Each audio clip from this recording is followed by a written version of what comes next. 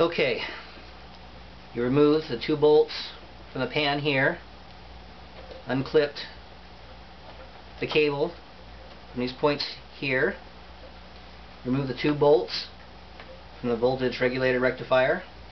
Mine had a zip tie right here. I just cut it off, throw it away so you have some slack. It's very simple. You have 1, 2, 3 upper tabs and you have 2 lower tabs. That's what holds the front of the seat to the frame right there. Here's the other tab. It's very simple. See, it slips right out like that. Slips right back in. What you're going to do is put the harness right here in this slot between the middle upper tab and this left lower tab. Give yourself some slack.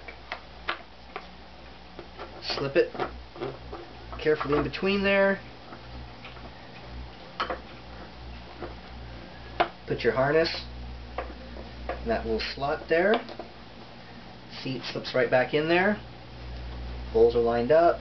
Harness is right there. It's nice and snug. You have plenty of slack underneath, so the wires aren't tight. And you bolt rectifier underneath the pan here. You now have a little spot right here.